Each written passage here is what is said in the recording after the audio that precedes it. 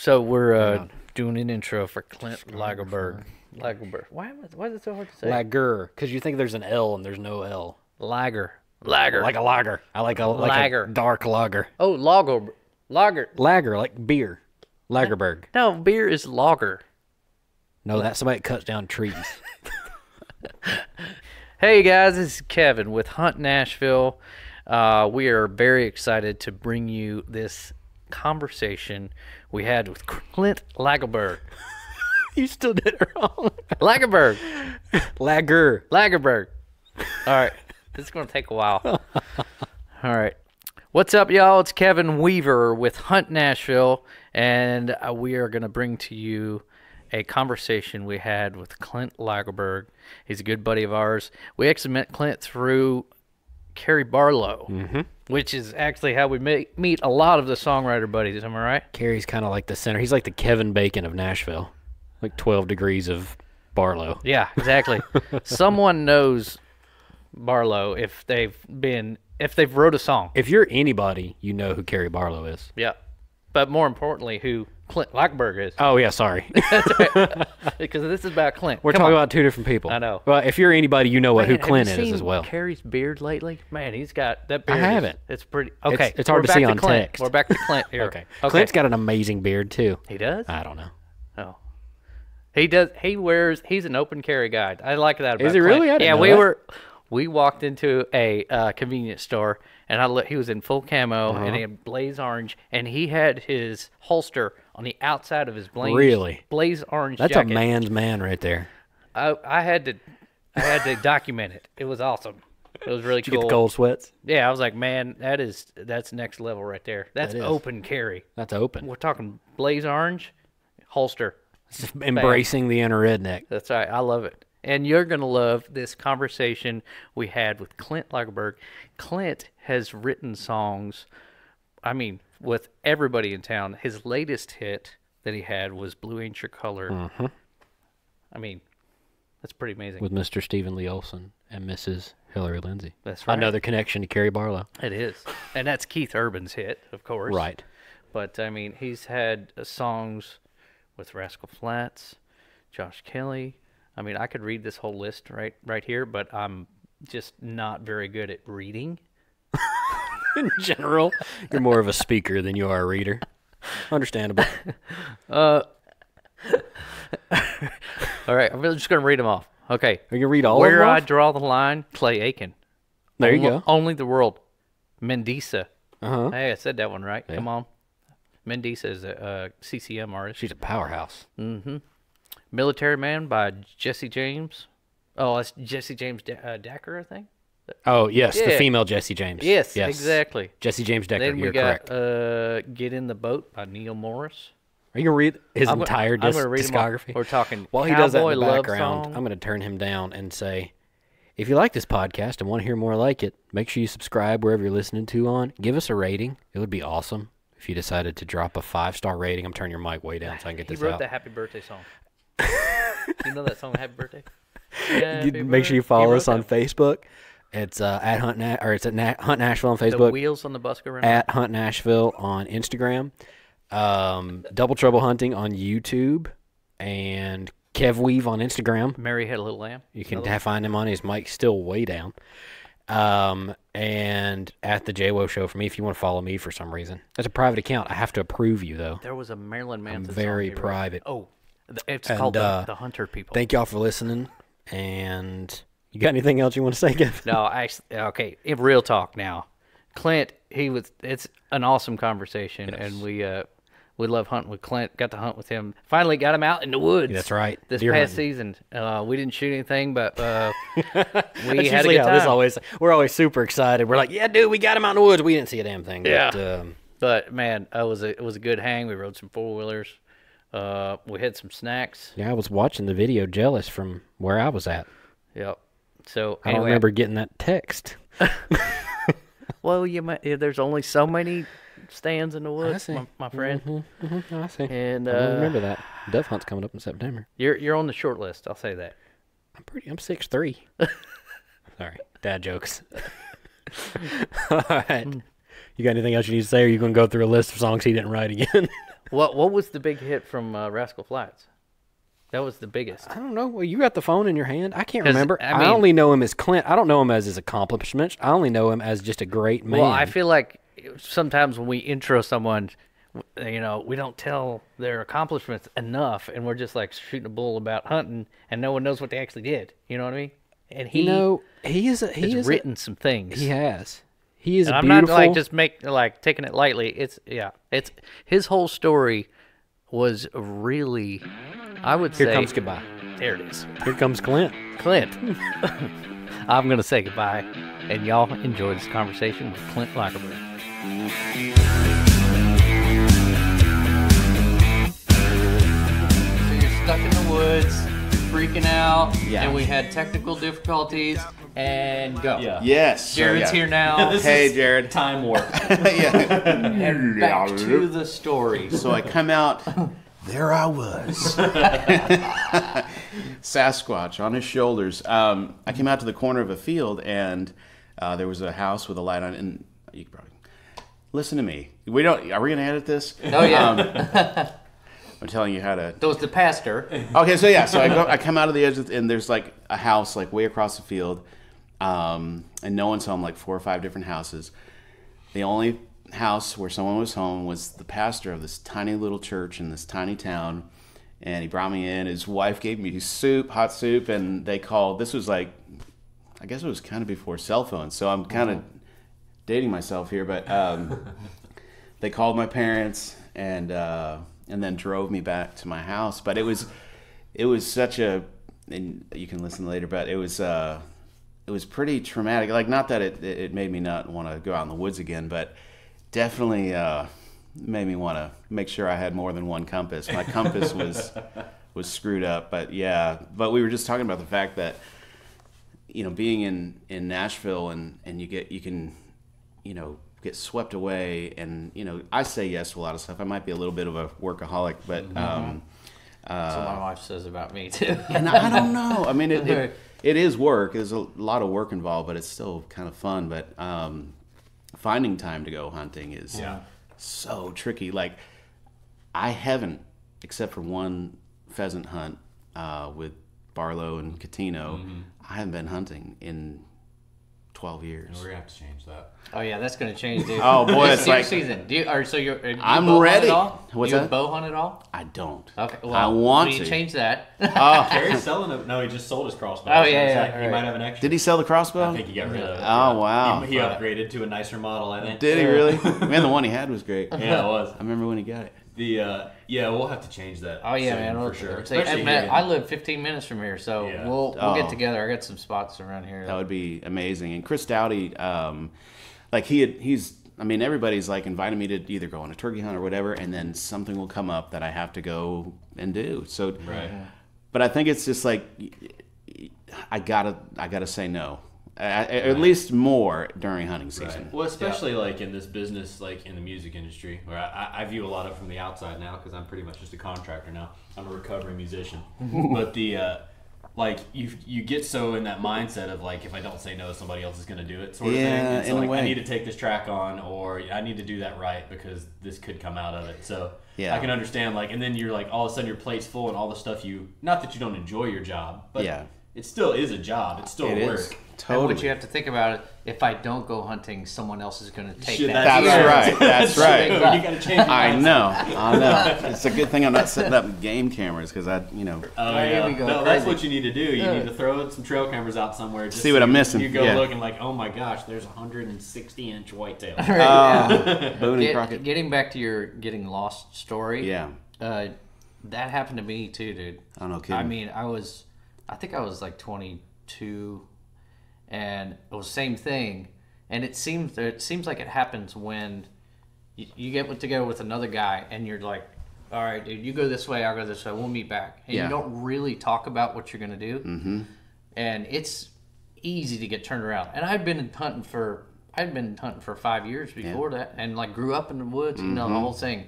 And each like ravine looks like the next one. Yeah. When you're out in the hardwoods and that kind of thing. And I mean, luckily, which here's a tip that I had read in like an old Field and Stream magazine or something, if you're ever lost, find a fence line Oh yeah. and follow it. No Yeah. matter if it's like Civil War fence line, Yep. you know, rock wall, just follow that fence line. It'll eventually lead you to an opening. Yeah. And I did that, and I was lost for an hour. But man, your heart gets Oh, going. dude, like, it's like you do you've never been panic. lost like that, right? Never, like when I was a kid. So when we lived in South Mississippi, we backed up to about 500 acres. Oh boy. And it was different. It was different when we were kids. I don't know Yeah. if you grew up near the woods or not, but Yeah, like I was 12 and I took a 20 gauge out and I'd be gone for 10 hours. Yeah, on that- Saturday, and my parents were like, "Come back, shoot yourself." That was my life too. Yeah. And so I just take off walking, and I did get lost a couple times when I was a kid like that, just like walking around. Luckily, it was the kind of lost where it was all surrounded by stuff, so eventually I'd find my way out. Sure. But even if there's like 5 minutes where you're like, "Oh crap, Yeah. which direction did I come from?" Yeah. Like your heart just starts racing. You're Yeah, so I'm I never can- gonna make it home. Right. I can imagine that 8 to 12 hours you're It out. was really, and there were like you reminded me when you said the Field and Stream tip. I did think of two things that they taught us in hunter's safety when I was, I don't know, 8, and I was 18 at the time when this happened. That either just stay still and blow your whistle or whatever, just, you know. And I did that. I remember, okay, well, yeah, I gotta stay still. So I sat on this stump and I'm just like, you know, just blowing this whistle. And after a while, like, okay, no one is coming to find me. And then the next thing was like, okay, if I come across a stream, I'm gonna it might have been my own tip that I made in my mind. I'm gonna follow this. At least it's gonna go to the ocean. Because I was, you know, we were near the ocean too. Yeah. So, but Did that lead you to something? that actually led me to the edge of the field. That's awesome. okay. So it Which- actually did work? It Yeah. did work. Well, which people is, generally build close to creeks out in the country, so Yes. that's actually not a terrible. yeah, and downstream for some reason made sense. Just follow it downstream, but yeah, but that was my last hunting experience in New England. Right. And then just life gets crazy. End up working and You had mentioned you mentioned you met your wife around that time. No, or met my was it- wife. So what ended up happening, so around that time, Yeah. I was just working. Like the mentality in my hometown was, you graduate from high school and you either go to the gun factory, Thompson Center Arms, or you go to the shoe factory. And I went to the gun factory. Oh. I worked at Thompson Center for a while and just bounced around from factory job to factory job and just did the thing. And that all my brothers did. And not a lot of kids from my graduating class went to college. It was just kind of the mentality there. But so I got a lot of that life under my belt. And that all serves, you know, for later down the road to have a well to draw from to Right. write songs. But Did you start music around this time as well? yeah, I at the time I started playing guitar at 12, Okay. and so that consumed my life. You know, 8 to 10 hours a day. You know, grew a mullet out, and just, The full thing. That's right. Who introduced you to playing guitar? my dad. Okay. So there was always a okay. guitar in the house. He played in a like Elks Lodges and VFWs, like a cover band, country cover band, and so there was always pretty cool gear in the house. So when it came time, it was there, and I was surrounded by it. So it was pretty cool. So yeah, guitars and guns Yeah, man. was my life. Your dad sounds like a badass. I'll say that. Oh, He said he was is. giving them guns at 6 years old and beer at 8. Well, no, actually, my first beer was at 6, almost 7. Oh, really? Oh, really? I'll tell you. All right, here's that story. So, like, we're out, summertime, hot. But New England doesn't get super hot anyway. But we're out there, and there were 5 boys. There were no girls except for my poor mom. And he worked us. He had his Ponderosa and his, you know, Bonanza TV show right there. And we were. We'd dig ditches, we'd haul brush, we'd do whatever. But it was the day that we were digging this massive hole in the backyard to get to the cover of, I don't know what it was, the leach field or something. But it was deep. I remember thinking even that young, like, why is this down to the ground so far? Septic tank or something. Yeah, it was really deep. So we did that. We did some other hard work in the sun. And I remember my dad yelling in to my mother, "Hey, Linda, put some ponies in the freezer." And I had no idea what that was. So we're like, okay, we finish work and we come in, and there's Miller ponies laid out on the counter, the cover cracked off almost to slushy form, and we're all looking at each other like, is this really going to happen? And we took a sip, and it was the most amazing, refreshing, cold thing in the world. But then after like a few sips, you're 6 years old. At the time, if I was 6 and saying this, they'd come and get my dad. Yeah, But it was amazing, and then it started to taste like dog pee. But and I switched. The cool wears off. They're like, you like this, Dad? But there was that kind of just thrill of like, I'm a man, like my dad for a minute, and you worked like a man that day, and so it was like this reverse psychology we were talking about earlier, and the whole thing with buying me a gun early too is same kind of thing, just to get the respect right away. What was your first beer? Oh, I was older. I didn't really drink in high school.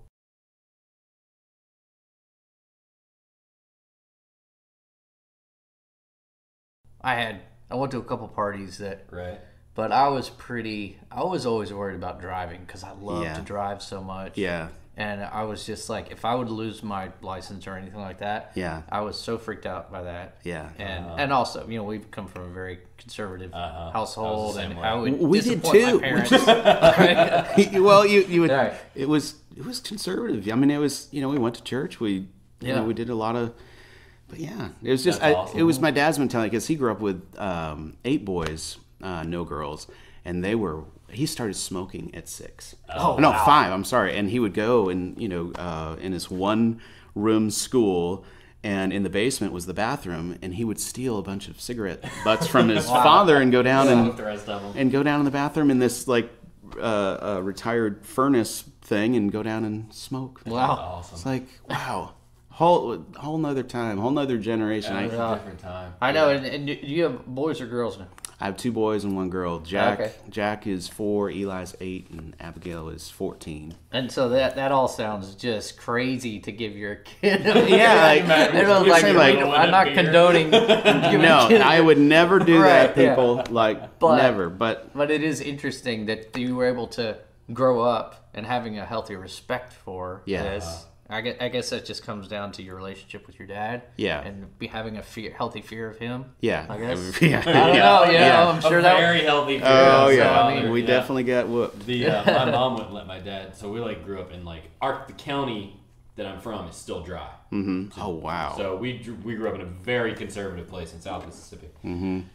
My dad got a job. He's a contractor as well. He got a job in D.C. So we moved up to Maryland for 5 years. Oh wow. And when I was 5 or 6, and I remember my mom wouldn't let him drink, but she would let him buy O'Doul's.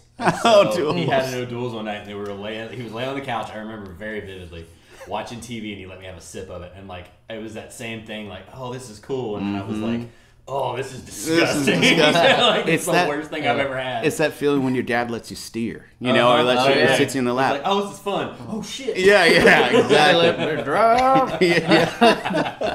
Exactly. Big old goofy smile. Right. Yeah, there's a lot of wild stories like that. But yeah. What so you started playing guitar when you were 12. Mm-hmm. When did you every musician that started playing with their kid understands that obsession of playing. If you're not doing schoolwork or doing something you have to do, you're playing whatever instrument, whether it be drums or guitar or whatever. Sure. What was there a moment where you started to decide I want to be in a band or I want to start doing my own stuff, or did it just kind of come naturally with friends? It was it's kind of twofold. My dad listened to a lot of records and 8-track cassettes. Mm-hmm. 8-track out in the garage when he was working on a car or something. But I was always listening to great music from Herb Alpert, the Tijuana Brass, Chet Atkins, the Ventures, you name it, a lot of great old stuff and old country. And I remember it was Halloween, and this was before I actually started playing guitar.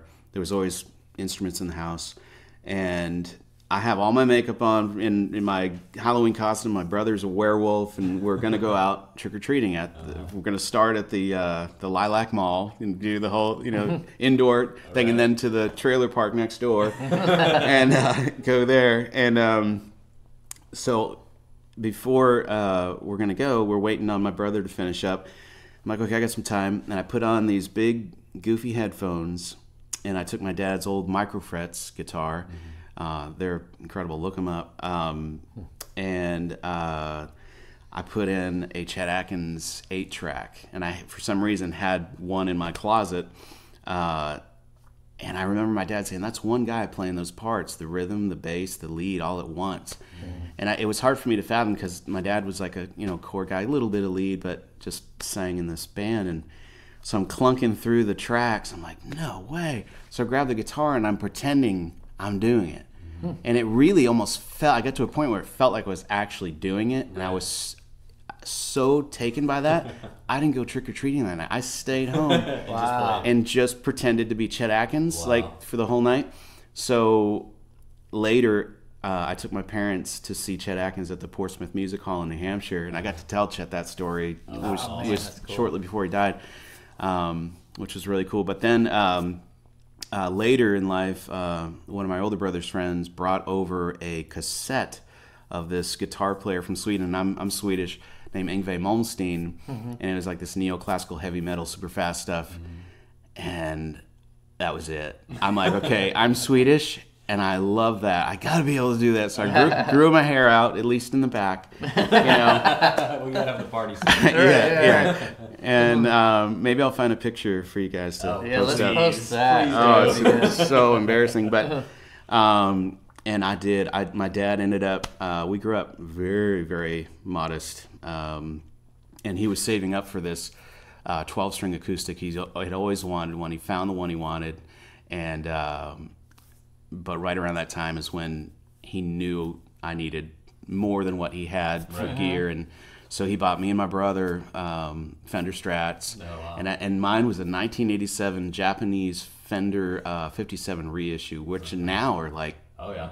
They're like $4,000. Dang. But at the time he ended up getting 2 Strats and a little Gorilla practice amp, and then I begged him for a distortion box. A Boss. Yeah, it was probably it was a Digitech, I think. And so I just went to town. I got tablets or books and whatever I could get my hand on, and because I only have one. Just kidding. My hands. But that's the story. No. But yeah. So that was it. So I shut myself in my room. Like I got skinny, pale, and long hair, and I would even bring my guitar to school to in study halls. Anytime I had a minute, I'd be playing guitar. Right. Just consumed by it, and that it for some reason was almost like osmosis or something, growing up in it and hearing it. And my dad would practice in the basement with his band, and I'd always be around that hot glowing tube smell, and everything smelled like stale smoke because they played in the VFWs. Dust off the tube. Yeah, it was just something, man. That should be a cologne. It should. And so that was there. So when it came time, it was almost like it just happened. Like it happened really quick. And at the same time, my dad had a friend, Ray Gaudette, who would play guitar with Roy Clark whenever he came to New England. And he was incredible. And right when I started playing guitar, he gave me a 4-track reel-to-reel and asked me, or told me, he's like, I need you to record as much as you can anytime you feel like you're getting to a place where you're doing something you like. So I did that, and I have tons of tapes, and I've converted them. I remember converting them to VHS tape, and just to keep them. But So when did you start writing lyrics at this point? no, this is all instrumentals. Instrumental. It's all sounding like Top Gun, and speed classical guitar. And I bought a little Boss DR550 drum machine and started a multi-track right when I started playing guitar. And his whole purpose for this, I found out later, was that he wanted me to externalize, and so to hear myself outside of myself, because when you're playing, you think it's great, but when sounds good. Yeah, but when you hear it back, like, oh, that's sloppy. That's behind. And so, like, such a blessing to have that so early, someone to have that wisdom to kind of fine tune. Yeah. Right to really think about parts. Yeah. And early on, because you don't really think about that. Well, early coming on at it when from you're a just different learning. different aspect too, because at least in this town, most everybody starts off as a songwriter and then moves into production out of necessity because they get tired of paying for demos, or they don't have a publishing company that'll pay for their demos or whatever. But to start off essentially doing production, I mean, you're recording and creating instrumentals, but not starting off writing songs. Yeah, that's really interesting. You don't hear that very often from somebody starting on that end of things. Yeah, and it was just all kind of, and again, I grew up on a dirt road, and they still live on that dirt road, about a mile up. It's gravel, and so yeah, little dude in his bedroom with a 4-track reel-to-reel, which really, I mean, I remember we did have just a stereo reel-to-reel, just, you know, every house kind of had one back then or whatever, but to have the multi-track thing was pretty cool. I learned how to bounce and actually get more than 4 tracks. And then I ended up involving the VCR to bounce stuff to that. And then, you know, the 4 tracks I got here, and then, you know. The ping-ponging. Ping-pong, yeah. Right. And play along with what you did. And splicing, it was like, and, you know, so, and this was before internet. Right. So you're having to figure all this stuff out yourself, and this man, Ray Gaudette, helped too. But, so that's where it all started. And then for the next, I would say, 5 or 6 years, that's all I did. And, you know, still working factory jobs off and on? Or this is like from like 12 to... Okay, I got you. This is before. This is like, kid to through high school. Right. And did a lot of like talent shows and all that stuff. And I ended up doing this one talent show where I arranged this CPE Bach piece called Solfeggietto for like heavy metal, and did at this time I've graduated from the 4-track reel-to-reel to like a cassette multi-track 8-track, so I had more tracks. It could make it sound even worse. And I made this backing track for this piece and ended up playing it, and I ended up winning that. It was like this huge New England talent show thing, and it was a senior year in high school. And Barbara London from, I don't know if she's still alive or at Berkeley in Boston, she was in the audience, and she came up to me after. She's like, "What are you doing when you graduate?" I'm like, "Well, I think I'm going to go to Thompson Center Arms like my brothers did." And she's like, "No, you're not. You're going to come and see me." Like, I'm like, "We can't afford college." Yeah, it was just, you know, it was very different. Yeah. She's like, "No, you need to talk to me. We're going to figure this out. We'll work it out." Right. And I never did it. Oh, really? I never did it. And the thing is, but I'm thankful I didn't, because we probably wouldn't be sitting here. Like, a whole nother path probably would have happened, and who knows where, maybe we would have been sitting here, but... Well, we might have been sitting in your house in an island somewhere. Right. No, I'm just kidding. Thanks a lot. We might have been hanging out with all the new friends. Yeah. Okay. Well, what? So, dude, I never went to college either. It was just like here. each path, you don't know. Well, I think it's like when you come from a working class family. Yeah. It's kind of like when you're out of high school, you're like, I got to make money and get a house. Yeah. And like you start working young too. You know, I mean, our family toured, and I say toured. Well, we played probably 200 shows a year for a couple of years, playing churches up and down the East Coast. Wow. Me and my sisters and my dad and my mom sold merch and prayed in the middle of it. I had no idea, dude. So we did that for several years, and that's kind of was the catalyst that brought us to Nashville. But so I was homeschooled all through from like 6th grade on. Our kids are homeschooled. Yeah. And I loved it. Yeah. But when I was 15, I kind of like sat down with my parents, and I'm like, well, I'm either going to be a contractor, which is my dad's a contractor, my grandfather was a carpenter, my great-grandfather was a carpenter, and I enjoy it. I'm either going to do that or I'm going to be a musician. And so what do I need to go to school for? I was like, can I just go ahead and graduate? And they're like, all right. So I took my GED when I was 15, and I quit going to school, and I started working full-time. Holy cow. So I've been working 40 or 50 hours a week for a long time, for the last 17 years. So you need hunting. Right. So like I got a jump start on things, and I wouldn't necessarily recommend that route for everyone or even most people, but like I don't think it's fair to pressure I don't think it's fair to say you need to go to school in order to do what you do. You need to figure out what you want to do. I agree. You don't need to go pay $50,000 to find out what you want to do. That's right. You can do that. And then if you're like, you know what, I want to be a marine biologist, then yes, you need to go to 6 years of school. You need to go do that. But like, if you're going to come out of school and be like, I want to be a manager at a restaurant, or I want to be an entrepreneur. Yeah. Well, you may need a business degree, or you may not need to go at all. You might just get out and find out in the field. That's right. And like some real life lessons that you get paid to do. I tell you what, I think the dirt road university that I went to is the best school I personally could have ever had to serve me now. You know, I'm so thankful for it. But again, like with our kids, my daughter's 14. She's super talented, gifted singer. She has a Logic rig that I set it up for. She's playing around now, and great piano player. But our whole thing is like, you know, you can if you want to, but we're not going to pressure it. We're not that family. My wife comes from a very collegiate family. That's how mine is. You know, so, but even that, she's, you know, she understands. And I think maybe after being with me for a while and seeing my family and seeing how, you know, she realizes that Abigail has the same music bug that I have. So, you know, and we all know the industry's changing too. It's like, do I want my daughter I know. in I that? know. You know? Yeah, I think of that as well. I mean, I remember the pressure when you're like a junior in high school. There's like this big you have to figure out what you're going to do the rest of your life. You're like, I had no junior idea. in high school? You know, like 17. I'm still developing. I'm still waiting for whiskers. I picked what I'm going to do like now. And so I knew I wanted to play drums. Yeah. You know, and I was good with my hands. So I knew I was going to work like you, work with my dad or some kind of trade.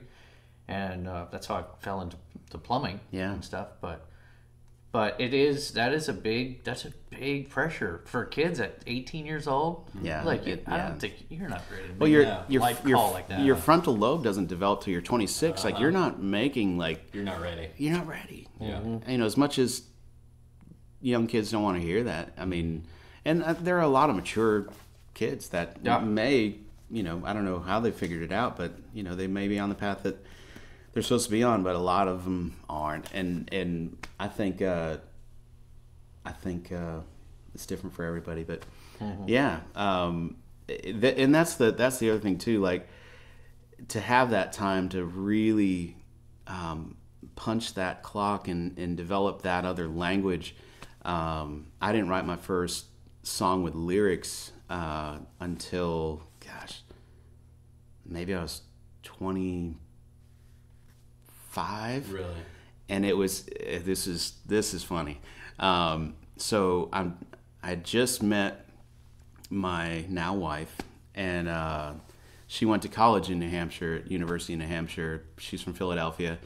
So she grew up with a love for New England and vacationed in Maine every summer with her family. And here's this dirt road boy, no college degree, long hair. Well, I didn't have long hair at the time, but musician. And she's from a collegiate family in Philadelphia, and falls in love with me. And I had written this song at the time. I could not stand to hear myself. Like on, you know, a voice message. I just couldn't stand, like I was sick of, it was feeling so predictable, like I know what I'm going to do here, and, you know, I was just tired of it. So I'm like, okay, I got this new keyboard with all these new sounds. I'm like, I'm going to record something that is the polar opposite. I'm going to do the polar opposite of my instincts on every move, from the beat to the bass to the keys to the whatever. Okay, now I'm going to write something, and whatever I would normally want to say, I'm going to say the exact opposite, just so I can stand listening to it. It was just an experiment, and it was a I guess a faith-based song. It was called "Sow," like sowing and reaping. It was just kind of just a fun thing, just a play thing. And so fast forward a little bit, my wife and I are married. We are struggling. I'm working. I'm now living in Philly. I moved out there to continue the pursuit, and I'm working at Johnson & Johnson as a temp because I didn't have a college degree, so they couldn't hire me permanent. Oh, wow. I'm a temp. Shortly after we get married, we have a baby. What were you doing over there? I was just building spreadsheets and office management. Office work, right? Yeah, oh yeah, and kind of watching the time that I would be able to put into music slowly disappeared. And I would still, I still play guitar and still did it, but just starting to make that transition and like, okay, I'm a husband and a father. I have to provide, and this is, this isn't over, this music thing, but I really this needs it all. And so we're struggling, and we get a check in the mail from my brother for my birthday. It was $30 in a birthday card. And we're probably having a conversation at that time, like, so, okay, we're going to use some of this for groceries and some of this for gas. And, and it was a struggle, too, because my wife grew up not having to worry about finances at all, and I did. So I knew struggle. I knew you were used to it. You get through it. Like, I'm not scared at all. And but she's like, no. At the same time, we also got this, I guess, a flyer or something from the John Lennon songwriting contest. And the entry fee was $30. Oh, wow. And she's like, you know what, we're going to do that. You're going to enter that song that I did into this songwriting contest. And I'm like, no way. This is gas for the week, whatever. And but I did it, and long story short, it ended up winning the gospel category. Wow. And then it ended up winning the overall category. And the judges were like Elton John and I mean, like, really big dudes. And that's awesome. So at that point, I'm like, man, maybe I should do some more of this, and I tried, and there's some, pretty bad stuff that came out around that. And then fast forward a little more, prior to getting married, like a week before our wedding, I got in an accident. And in the state of Pennsylvania, if you get in an accident, if it's your fault, or either way, you can sue the person at fault within 2 years. Right. And I didn't know that, but just about the 2-year mark, we get a knock on the door, and it's Christmas time, and it's a police officer with a lawsuit. We were probably in a conversation like, okay, we have a baby. How are we going to do Christmas? Yeah. And then we get that, and it was just such a kick in the gut. Like, we were already down, and it was like, okay, this is bad. So my wife gets up to lay on the bed, and she's crying, and I'm sitting on the couch, and this table right here, the Christmas before, I saved up to buy her this Pottery Barn table she loved, and I did it. And sitting on this table was a pad and pen, and I'm left sitting on the couch in this converted Bull Barn 1-bedroom apartment where I had a little multi-track rig in the loft above our bed had like orange-brown shag carpet, and it was gross, but and you had to climb a ladder to get up to it. But I swear to you, I had nothing to do with this song. I just picked up. I was so mad at God. I'm like, we're done. We're breaking up. This is it. I can't, and I'm just sitting there. I don't know what I was thinking. I'm like, I started doodling, and then all of a sudden, I heard a song in my head. It was so clear and so, it was terrifying because, like, I couldn't put my finger on whether or not I'm just hearing a song that I heard that week or something. It was that clear, like, what the heck? So I started writing down every word, and I heard the melody and kind of, I remembered that, wrote it all down. Next morning, got up and recorded it, did a demo of it. And at the time, I'm bouncing around from temp job to temp job, and my one of the bosses I had was a bass guitar player in a guy's band named Dan Thomas. And this is around September 11th.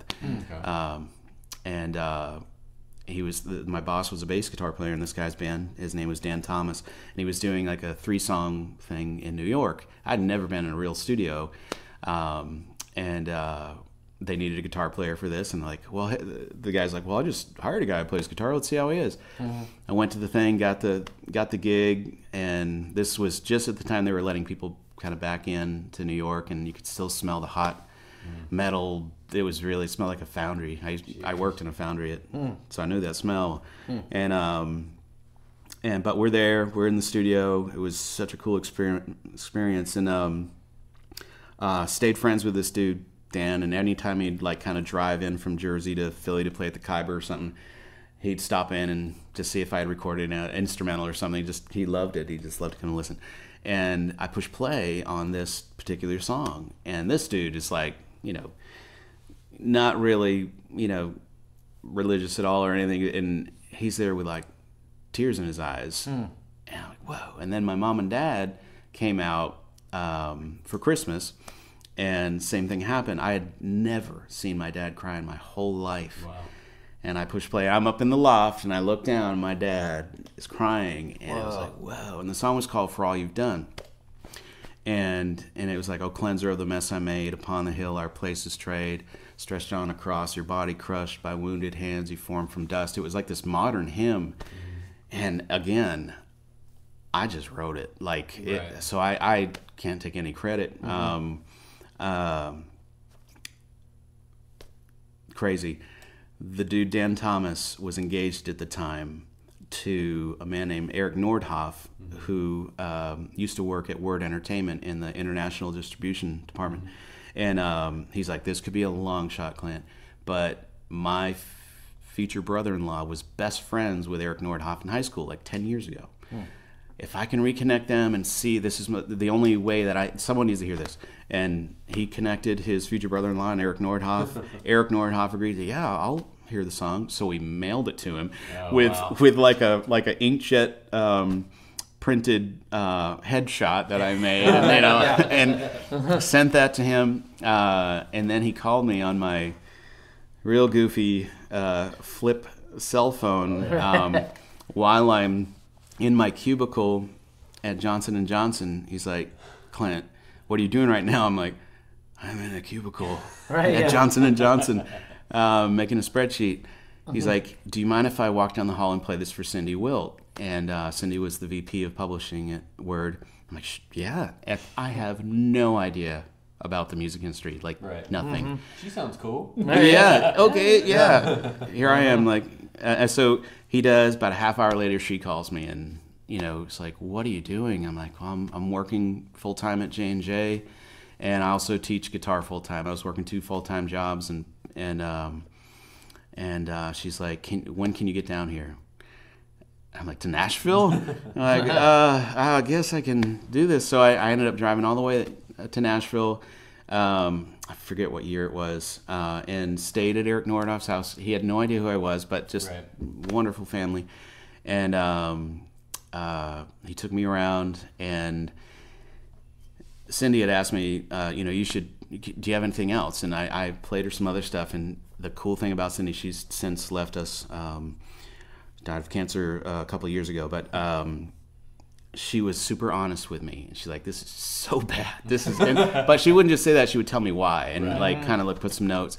And so her challenge for me was like, all right, write me 4 songs a week. And even if they're bad, whatever, just keep sending me songs, mailing me songs. So I'm mailing her songs every week. And so over time, her critiques, started to get better. And then, it got to the point where she's like, okay, what would it take for you to quit one of your jobs? I'm like, and she was looking for a number. And in the Christian music industry, the offers, the deals are pretty, The number's low. the numbers are low. And I said the number, and I heard some silence, and she's like, okay, let me talk to Sherry Saba, the president. And again, I'm in a cubicle. Now, mind you, I had been working at J&J at this point for probably like 4 years, trying to get him permanent so I wouldn't have to pay health insurance, and it was some of the benefits. Yeah, and I'm in my what would be my last temp position, and I had been through the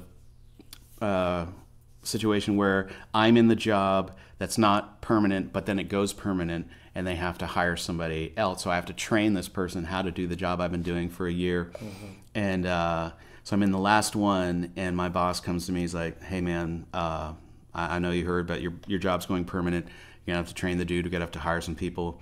Interview some people." And he's like, I can't hire you. You've been through this before.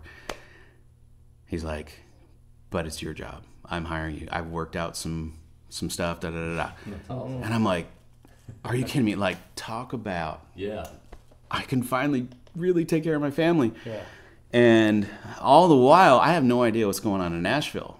And long story, as long as it takes to tell, that song ended up getting into the wrong hands. It got in, actually, first Point of Grace, which is a Christian band, they ended up hearing it, wanted to cut it. I'm like, I don't even know what that means. Right. But I was excited, great. What's a hold? Yeah, what's a hold? And so then at that time, Point of Grace was at the top. Yeah, they were top of huge, and but again, I didn't know, and so it got into the wrong hands at the same time. And I won't name any names, but the dude ended up putting it on this worship compilation CD that was sold at Walmart. It was a budget CD. My demo, like, it wasn't even that great, and me singing on it, and so. Here I am starting out the beginning of what could be, a big change with a potential lawsuit. And I had advice coming from all over the place. And here I am in Philly. This is all going on in Nashville. And then I get a call from Shelly from Point of Grace. And I'm like, here I am, like, what on earth is going on? Yeah. And she's like, Clint, we are so worried because we want to cut this song so bad, like, but it's almost to a point now where we can't with what's going on with it. And again, I got so mad at God again, like, and they're like so close. Oh yeah, it's like, really, like this really? is almost. And this has been the story of my life. Like, this is, but. Ended up working it out, and I get pulled in to the office at this position I was in, and we're going through the situation of how we're going to work this out. So I'm going to get the job, and it was just going to be great financially at that time, so good for us. And then 2 days later, I get a call from Word Entertainment that they figured out how they can get me out of that job. And actually give me what I asked for or what I said. Right. And I'm like, oh my gosh, what do I do? Like, this is a completely unknown over here in Nashville. And then I got this, what I've been working on. Yeah. And we talked about it, my wife and I, and we're like, we got to do this. I don't know what it is, but we got to do a publishing deal. Okay.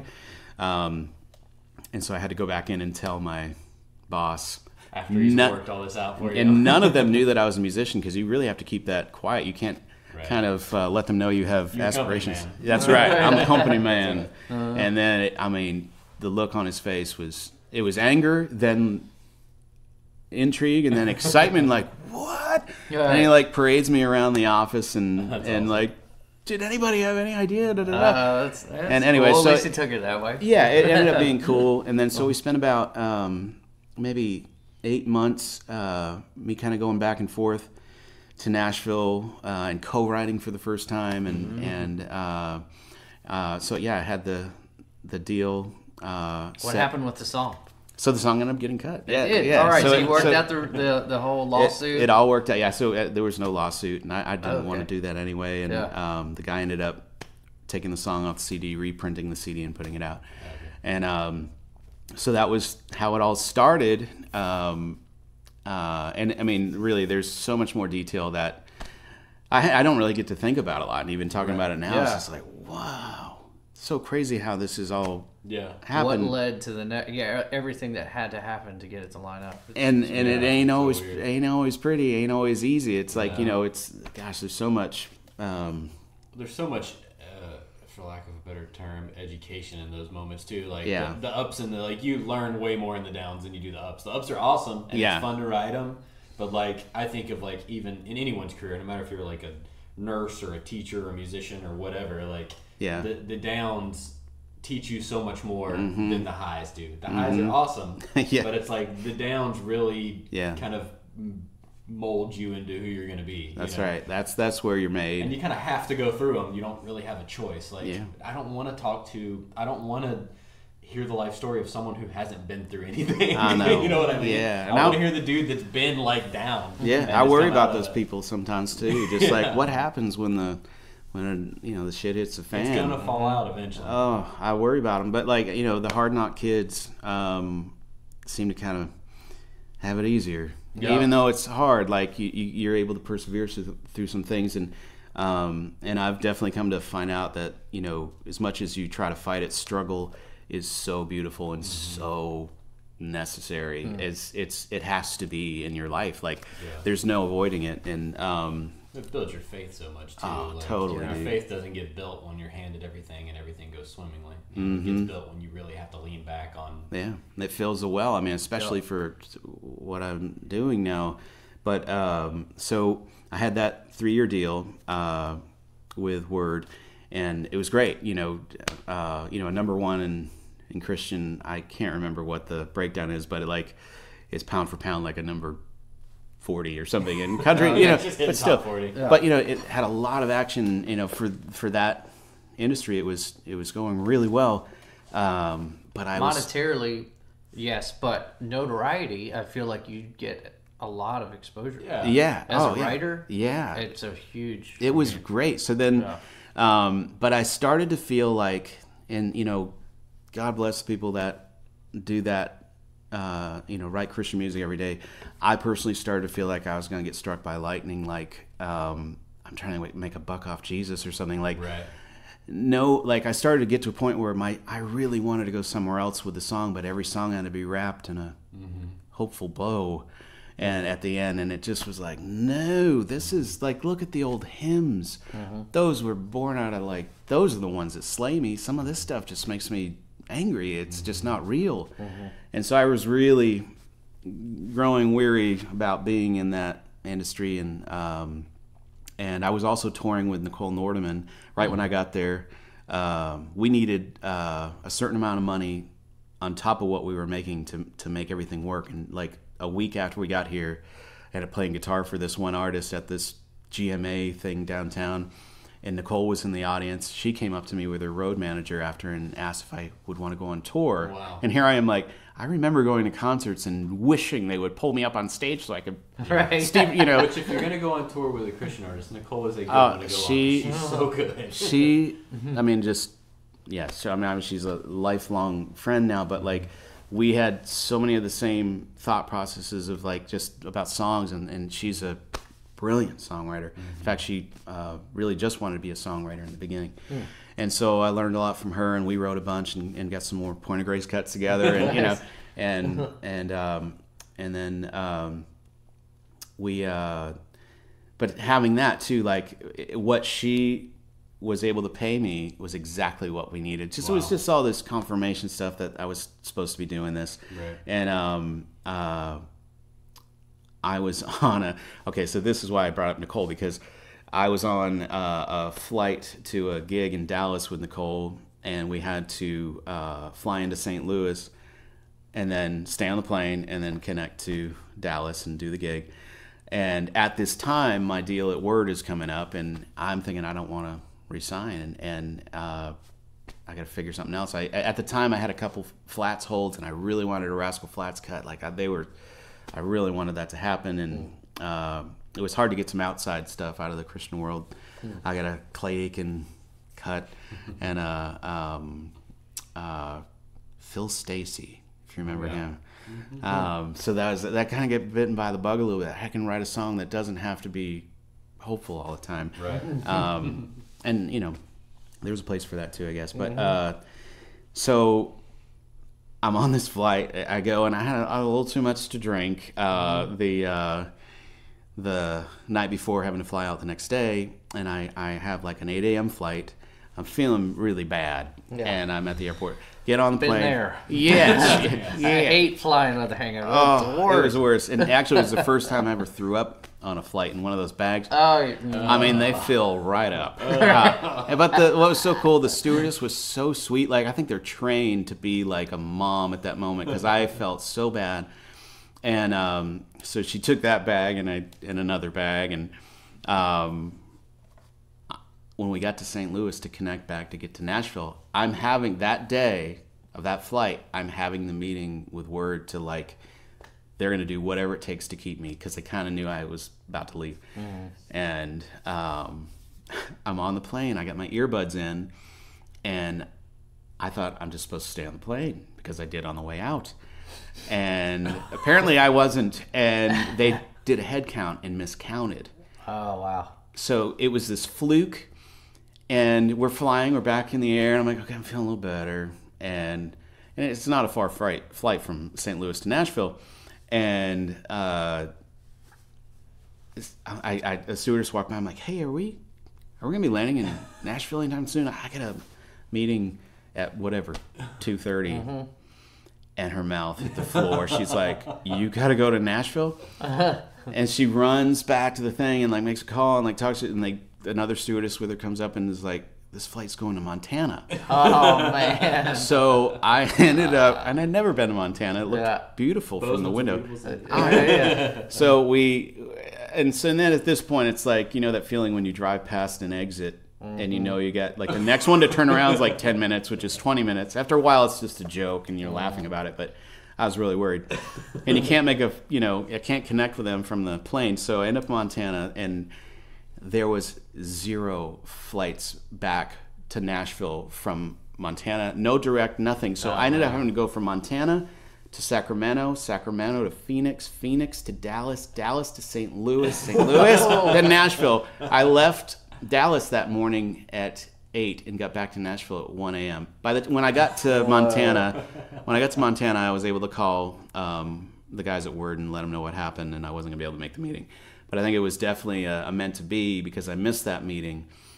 The next day I had a co-write with Nicole Gallion, my first write with a country writer at Warner. Warner owned Word, and we wrote a song, and she really loved it, and she was married to Rodney Clausen, and I had no idea who Rodney was, and so I am leaving that co-write. We did a little work tape, leaving that co-write, walking across the street to go to this meeting, the final meeting. And I barely made it to Word, and she had sent the song to Rodney, and we had, Nicole and I had talked about that. I didn't want to sign this deal, So Rodney calls me. Hey, Clint, it's Rodney. Don't sign a thing. I got a meeting set up for you with Extreme Writers Group / Big Loud Shirt. Yeah. And I'm like, okay. Oh no, how am I going to do this? So oh man. Well, I guess it was maybe 9 years ago, 8 years ago, 8 years ago actually. And so I had to dodge as much as I could in that meeting, and without saying yes to anything. Then I had the meeting with Big Loud and Extreme, and it was great. I ended up signing there. And so all those years in Philadelphia making spreadsheets, my publisher, Michael Martin at the time, who knows at ASCAP, is like, hey, flats are looking again, so that's your goal this week. Write me some flat stuff. So I go home, and I have at this time we were living in Spring Hill. We lived in Bellevue when we first moved here. And then I had built a studio in the bonus room across from the nursery. And but I'm sitting there like, how am I going to do this? I really just want to nail this.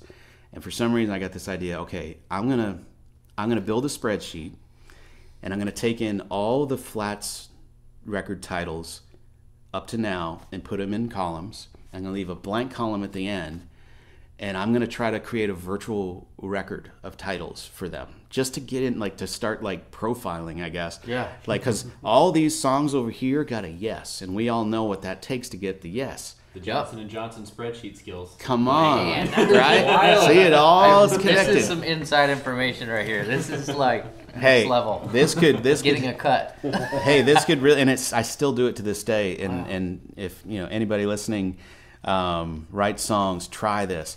So what you're doing is you're looking at a picture of every song that made it through the hoops of Nashville, and that got a yes in a no town. And and so that's the name of your book. Sorry. Yes, I got a yes in a no town. And sorry, you don't Amazon. But so not that I was trying to rewrite any of the titles. It was just get me into the spirit of what they say yes to and what they like to say. And then every once in a while I would listen to one of the songs, just kind of get in the mood. So I'd read across the titles.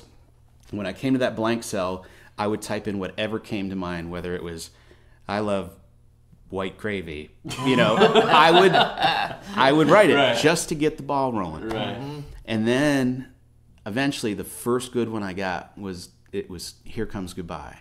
Oh. And I was like, whoa, that's cool. So I put it in bold. And then I did some more.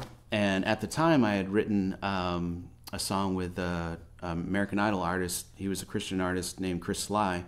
And that climbed the charts. I think it almost made #1. But he was coming over the next day to write. And I'm thinking, oh, we're going to write for his next album. And I had written, the verse and part of the chorus. And then Chris came over the next day. I ended up writing Here Comes Goodbye. And it was based off of a true event in my life, living on the gravel road in Maine, and a breakup. And so Chris comes over. He's like, "Hey, dude, I don't want to write a Christian song. Let's write a country song." I'm like, "Cool. I got this one that I started." And so he came up with that cool piano intro, and we finished the song. And I turned it in, and at the same time, I wrote this other song that a band called 33 Miles, Jason Barton's lead singer of that, turned in that song and this song, Here Comes Goodbye. First two songs I turned in, and I'm not saying anything to, blow a douche trumpet. It was like shocking, Yeah. And that. But it was great coming in to a publisher and be like, "Hey, here's two." Yeah, here's two. So it ended up the 33 Mile song. It was called "One Life to Love." That ends up getting cut and being a single. Then the flat song was cut and became a single and went to #1. And it was good and bad, because then you think, this is easy. This is how it goes. All right, I'm gonna do Your this again. expectation is really high. Yeah. So I mean, so that was crazy. And I wrote with Craig Wiseman a lot. We got some Blake Shelton stuff, bunch of cuts with him, but at the time, Big Loud and Extreme were breaking up, and I have this hot iron that, unfortunately, I was so new in the country world, like I had zero connections, and I was really relying, a little more than probably should on your publisher, and probably missed out on some opportunities, but even that was great. Even that was a good thing, because not that Here Comes Goodbye was a fluke, but I don't think at that very moment I would have been ready to kill it every time if I got into a big. I mean, I did get into some good writes, and it did good, but eventually I probably would have burned out really bad. And we live in Nashville. We see how a lot of relationships end, and from just, I think it would have been so taxing on our lives for me to try to keep that up at that moment. So that was another just miracle that that ball was dropped a little bit. Ended up going from I went from there to just wanted to hang out by myself for a while, like figure some things out after they broke up.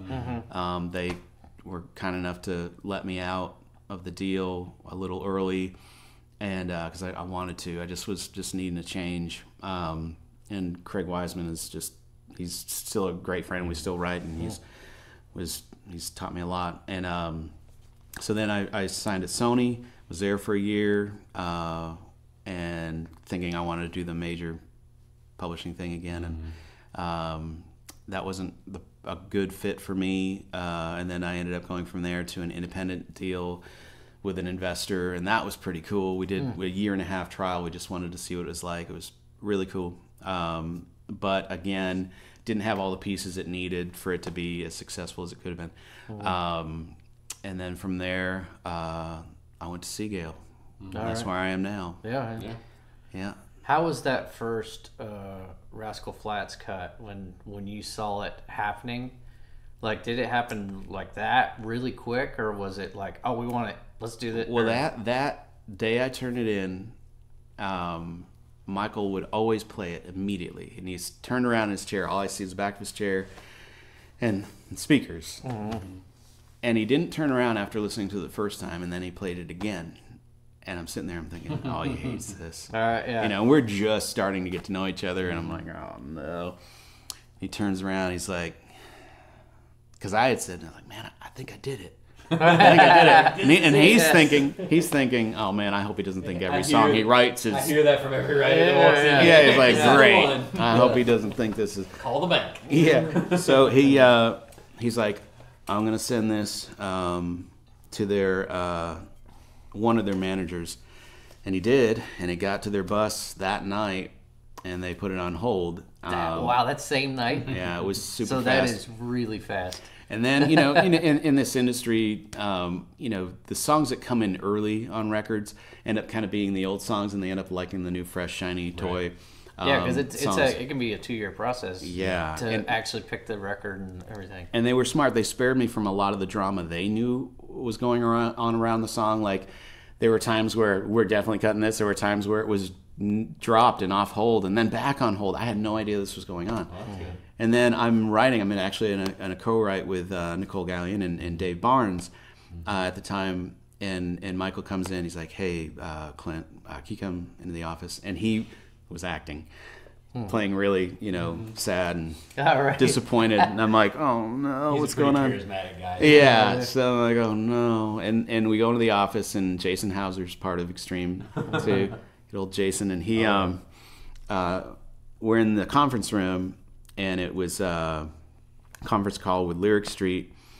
And I'm thinking, you know, this is the call. They're letting me know, hey, I know you were really excited about this, but it's over.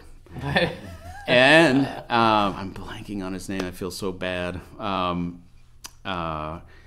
He's like, hey, Clint, man, you know, I know this has been dramatic, and this is, you know, you really wanted this to happen. And okay, so I'm like, okay, I'm emotionally, I can take this now. All right, yeah. And he's going through the spiel like it's not happening, and he's like, you know, I just want to let you know, dude, it's unfortunate, but they're, you know, they cut it, and it's going to be their first singles. and I didn't hear that. I'm like, what? Holy cow! Anyway, right. I had that was just honestly like you don't even know what to think, because it was, you know, so. I mean, I'd had a lot of that in the Christian world, but this is a whole nother world. Yeah. And I didn't even really know what that meant, like, you know. So I had to leave that office and walk back to my co-write, and I couldn't even talk. Oh, yeah, and they're like, and go and like write a new song. They're like, what happened? Like, and they were really concerned. Yeah. I'm like, I just got Rascal Flatts' first single. And they're just like, what? I mean, this was, and we're all, you know, we were all pretty young into our deals. Yeah. Yeah. And it was, you know, unheard of and not to be expected. And so it was so cool.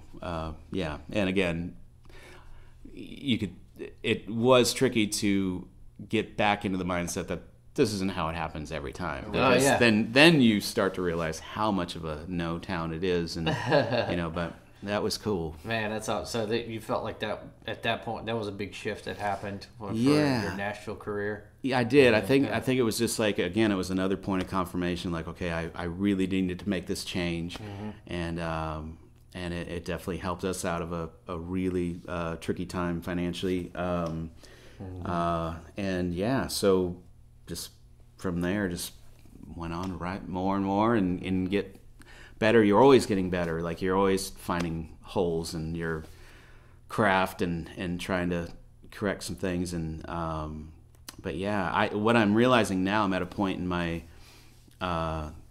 career that I love co-writing, but what got me into all this was 100%er that actually God wrote. So that maybe I shouldn't do this, but I have written, at the time I did write a bunch of 100%ers that work too, but like I really want to do that again, like just to kind of what will I, without anybody helping, like what can I do, you know? When you look at like I don't know why Travis Meadows is the first one that's comes to mind, just like an insanely phenomenally talented songwriter and storyteller, and he has been through some shit, which makes him such a good songwriter. But like, he just was like making records. Like, he wasn't doing the songwriting thing, and then all of a sudden people start cutting his stuff. Just because he's so talented. So there's nothing wrong with just going in and making a record that you want to make, and who knows? And it I guess you would almost have to treat it in a way like your record, even though I have no aspirations to be an artist. Right. Wow. But you would almost just like, because this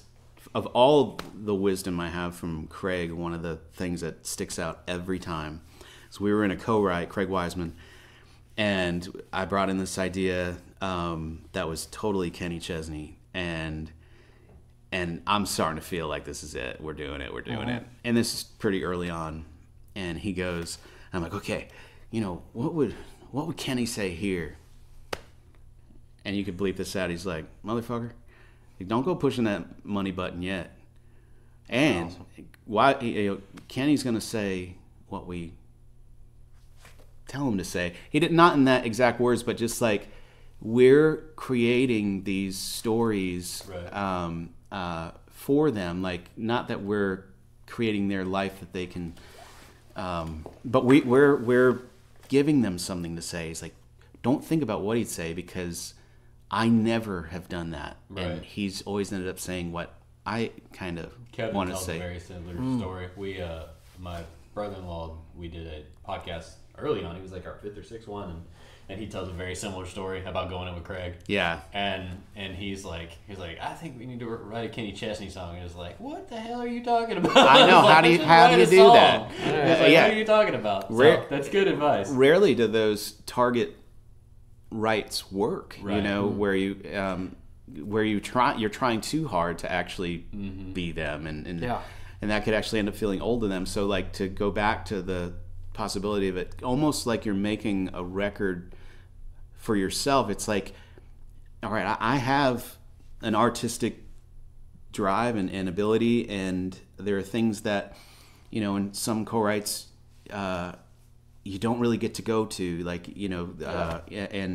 and because it might be a little outside of the genre, or even whatever. just a little more adventurous or something, whatever, like creative. But like, I look at it like, man, if there's something in me that I haven't been able to get out, and there are co-writes where I can do it, but like, if there's something in me that needs to get out on my own, that would be completely me, and wherever I'm drawing the inspiration from, whatever, or wherever I want to go musically, or some crazy bridge idea, something, just get so creative. And to have a lab like this, I need a lab too. That's part of my process, is to just play guitar for nothing. That's where a lot of ideas come from. Right. Or if I'm making new drum samples, or I'm making whatever sounds, it'll inspire something.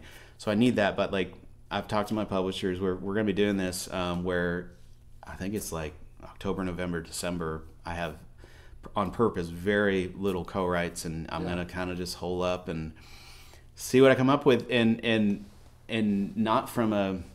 So you're just going to lock up in your beat lab and see what happens. Yeah, because it's just, I know there's something, like, I know there's something that needs to get out, and I just need to do it. But and I think it also sharpens your sword when you go back into a co-write, and how you're gonna it'll make you a better co-writer. Well, in the Nashville way of co-writing and sessions and stuff, it's been created for efficiency, not necessarily what creativity really requires. And so I think a lot of phenomenal songwriters in this town have tailored their songwriting styles around for those co-writes, but creativity is really difficult to rush. And the fact that a great song can come out of a 3-hour co-write is really attributed to how good those songwriters are. Sure. Because the creative process of somebody, I was watching a video the other day, Taylor Swift's new single came out, everybody was all in an uproar about it, saying how terrible it was. I didn't think it was that bad. I don't think the chorus is great, but I really didn't think the single was. I thought it was pop Taylor Swift, and she was trying to be edgy and whatever. But this guy had made this video where he'd like scientifically looked at all these algorithms of what people like for songwriting. Yeah. There are certain lines that they like to hit, and none of her song doesn't hit any of those lines. Therefore, it can't be a great song. And I'm like, how can you quantify something that's not only songwriting that's just someone's mind, but something that's completely subjective? Yeah. This is going to be, I'll catch some flack for this. I'm not a big fan of the Beatles. I'm just not. I don't think they're bad. This interview's over. Exactly. I still love you. I'm just not a huge fan of the Beatles. But I understand that 98% of the world is. So something that's subjective is music and art, just looking at a painting. How can you say, well, that can't be good because it doesn't hit this mark, and this mark? Yeah. Well, I don't know. I mean, if you're going honest, and I don't know if this is going to hurt my career, This but like, is a safe space. okay. Well, I mean, I completely get that because I had some experiences with a certain massive radio company. I won't name any names, but like, I was working with an artist on Sony, and we had the head of this radio company come over, and he was telling us about the process of a lot of times how they pick what's a hit and what's not, and it's spreadsheets and graphs and software and sending the you're song. talking about like Cumulus and all those big radio stations. You are, not me. Right. No, I've been on radio tours, but I'm Clear just thinking Channel- how to Clear set it Channel, up to Cumulus, so people Yeah, can and understand it. But it's there's They the own all label. the radio stations. Yeah. There's a label, and then there's people that own all of the stations Yeah. that pick the songs that are going to be on the radio. Right. That's where the spreadsheets come in. That's right. And this It's particular, insane. this particular situation was like they send a song out to 100 program directors, and they have like a questionnaire of like, okay, at this point in the song, do you want to change the station? At this point in the song, are you still in it? All this stuff, and they answer like 100 questions, whatever. Then they compile all that info into their software, and a graph pops up, and they look at that as opposed to And the their PDs ears. aren't the audience. I mean, and I've met a lot of awesome PDs doing Yeah. radio tours and stuff, but they're not the audience. Yeah. And that's the thing that's crazy. And I can say this because I'm not in the music industry. It's not gonna. What are you gonna come take my? I time love away from me? every PD. Clint loves everyone he's ever met. I And really do. That's not saying anything bad about No, them I at know. all, but that kind of stuff is like you're confining yourself to. These are not the people buying records. They're getting the Yeah. records sent to them. Yeah. Like you really want to be talking to the people that are buying the records and seeing Yeah. what they like. Yeah, and yeah, there's another story I'll tell you off We'll do it after we off turn the microphone that is very interesting. But yeah, it's I think all that is inspiring this even if it's 3 months of just holding myself up, because I've collected some titles that I definitely want to write by myself, and I can almost hear exactly Like I like white gravy. like I love white gravy. That is gonna be Man. That's the smash title track of Clint's next mashed record. potatoes. Mashed potatoes. But yeah, with white gravy. But yeah, but anyway, so that's kind of where things are right now. So writing with and producing an artist, the artist that I produced for Sony, Stephen Lee Olson. This was before the big regime change at Sony, so unfortunately a lot of their new artists were Yeah, I dropped. was with Josh Dorr. Oh, during that whole Josh, time. that's right. Great. Yeah. Yeah, he got let go, and it's like, My one hunting trip here with Jim Catino, Josh Dorr was Josh there. was on Yeah, that. All right, that yeah. pheasant hunt. That was so fun. I still have the pheasant. I don't know how long they're good for in the freezer, but that was a couple of years ago. dude, you should get that stuff. No, Spot right on the wall, right over here. It would be right out of the they're already That was a long skinned, shot. and yeah, Oh, okay, gotcha. they're ready for the grill. But All right. but yeah, they we ended up writing a bunch for the record and producing that record and turned it in fully. But one of the last songs we wrote was "Blue Ain't Your Color." Stephen came in. Slow down. Yes. Bum, bum, bum. Blue Ain't Your Color by Keith Urban. That just went #1 this Yes. past year. Yes. That you got a bunch of plaques over here. Congratulations on that. Thank you. That is Thank you. amazing. That's such an amazing song, dude. Thank you. And again, it's those moments that can look like it's the end of the world that kind of end up being the best thing that could ever happen to you. So that's a song that didn't make Josh's record. It was Steven. Stephen Lee Olson Yeah, actually yeah. did. Yeah, Yeah. we cut it for Stephen, and it was on the record. And so when Stephen, but we got that song at the end, and he came in with a title, and we started it, and then we're like, you know what? We need to get in with Hillary Lindsey, and like just to get her vibe on this too, and you do that on a record, like you kind of want to get some, you want to spread the love in Nashville and get some co-writes with some cool writers, and we've known Hillary for a long time, but we had never written with her, but in Barlow we wrote with a ton, and so anyway, we get the rights set up, and we ended up writing from like 11 a.m. to 3 a.m. It was an amazing night. We ended up writing like 7 songs. Hillary's so awesome where if she gets stuck on one song, I don't know if she does this every time, but she did that night, and there was a lot of wine and cigarettes and it was fun. It was a lot of fun. But she'd get up if she was stuck and go over to the piano and just start knocking on some chords, and then that would inspire something else. And then we'd like, oh my gosh, this song's cool too. So we'd start writing that one. And then she'd push pause on that, take the excitement from that, and bring it back to the one we really wanted to finish, which was Blue. And we did that a bunch, but we started like 7 others that are really cool we need to finish. But so we finished Blue, we record it, Steven gets dropped, and so now he's at Cornman and his publishing company, and they're like, okay, now we have a record full of songs that we can pitch, except for one, and that's Blue. And they had this meeting, like Brett James was so adamant about not this one, everyone but this one, because Steven's gonna do something else, and we're gonna put this on it. So later that afternoon, Nate Lowry, their plugger, said, screw it. I know Keith's looking, and Missy Gallimore just called me for songs. I'm going to apologize later and send her the song. And it was that day that it was on hold. And so, yeah, it ended up doing what it did. But at that time when Steven got dropped and then just everything, it was like all that work, like over a year of you produced Steven, right? Yeah, and you were the whole man. He's a great artist, such a nice guy too. He is great. I met him during that radio tour time with Canadian. Same. Yep. Yeah. It's gotta be nice. Oh yeah. Hey. Yeah.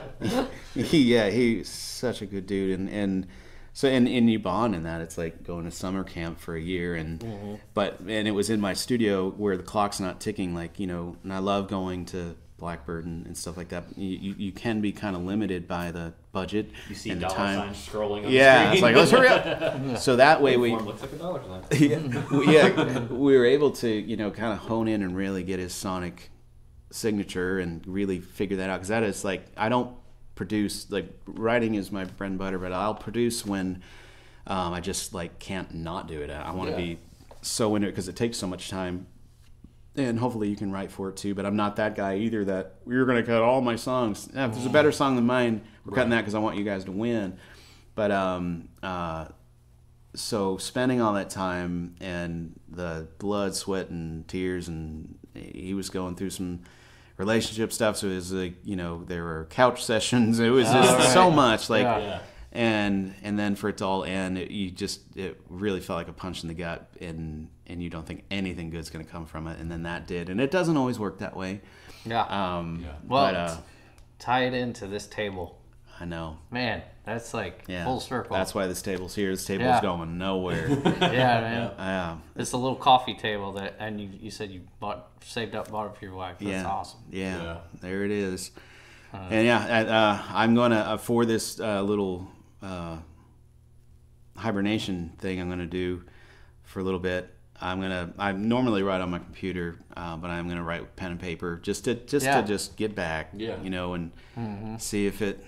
I'm gonna have fun. I'm just gonna make it fun, even if you get nothing one day, you still got something. If you're, whatever, I'll jump on the drums. I'll do whatever I want. Well, you work hard and you get to the point where you have whatever level of success you consider yourself, because everybody else can say what they see from the outside, but whatever level of success you feel like you've hit, and you do that so you can be comfortable enough so you can say, I'm going to take 3 months and I'm going to write songs just by myself, and I'm going to work and I'm going to build tracks, and if something comes of it, awesome. Yeah, and if something doesn't, I spent 3 months learning. That's right. That's right. And where you can get in that grind where you're not, like, I said this a long time ago, but it makes sense. It's continuing to make sense. Or there are songs that keep the lights on, and then there are songs that keep the fire burning.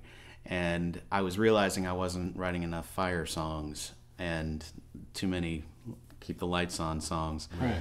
And it'll drain you. And especially if you come from a background of 8 to 10 hours a day, playing guitar and other instruments and recording stuff, that gets in you, and I think something happens where you're just kind of always wanting more than some things you can do in quick 10 to 2 session. And that's not saying anything against those. It's just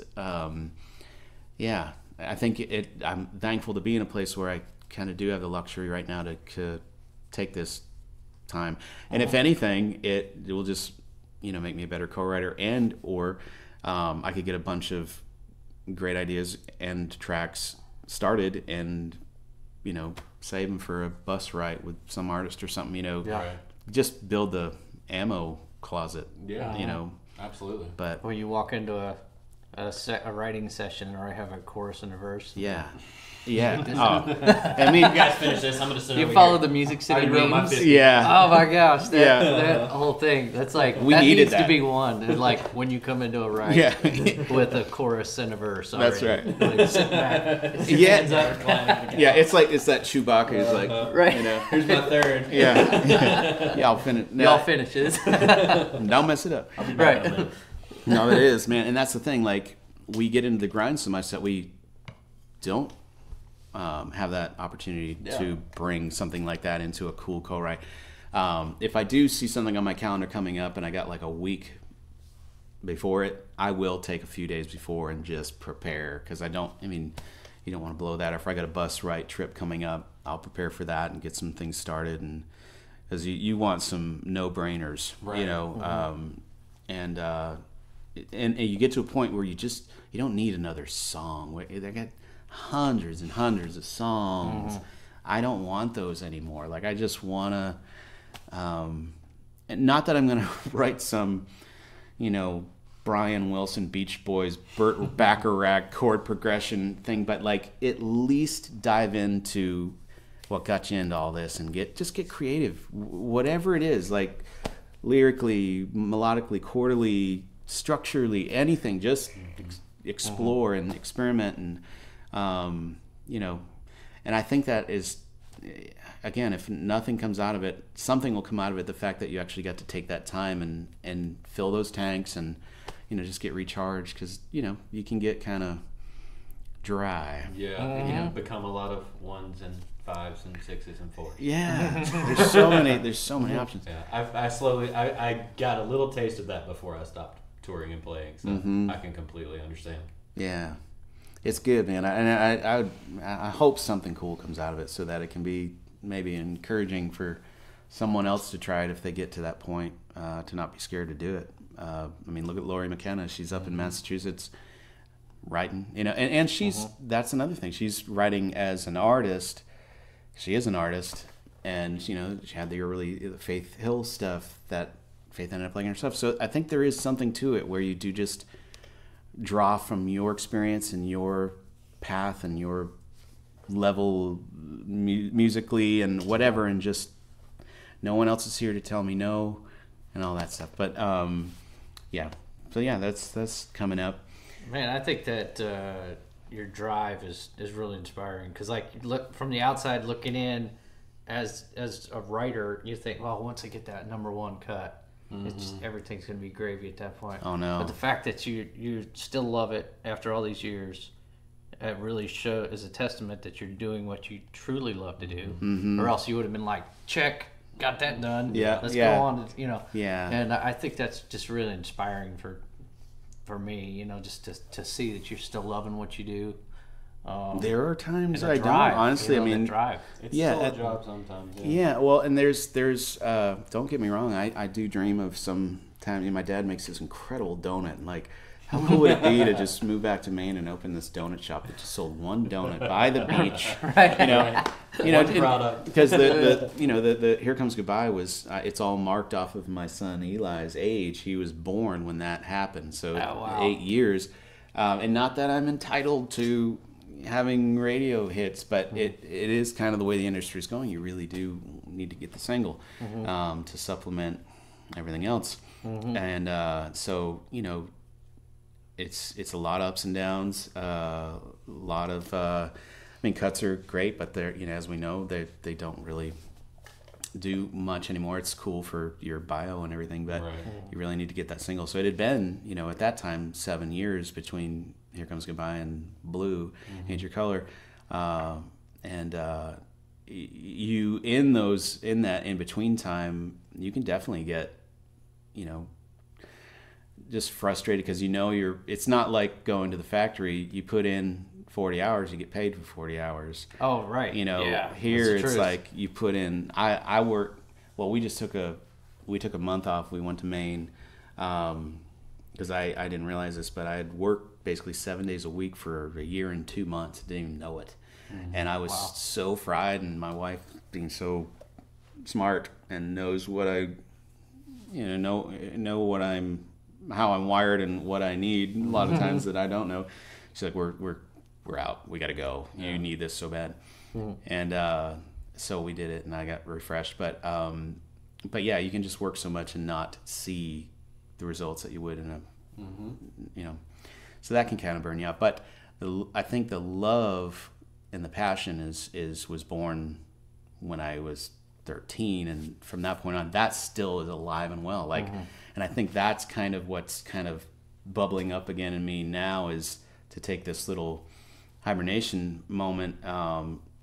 Not that we can ever go back, like when life revolved around a new chord and a new scale, like, but you can tap into that, and or at least try to find that a little bit, just to keep going,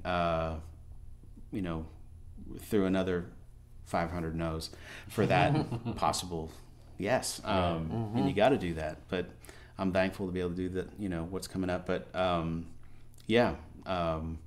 we'll see. If you're doing 3 months at the end of the year, taking off, you're going to have plenty of time for whitetail hunting. Dude, you have set it up perfectly. September the 24th is first day of archery season, and then it's just gravy. It's white gravy from there out. It's white gravy, whitetail gravy. That's whitetail gravy. Oh my gosh, that's Blake Shelton's next record. Dude. I mean, you can hunt the morning, nap, and then start recording the rest of the night. I think all this is meant to be. That's right. Yeah, boys. And then that's the thing. Like Barlow, every year he's like, dude, we going hunting? Like he's and I'm like, oh, I'm in the middle of this and this and this.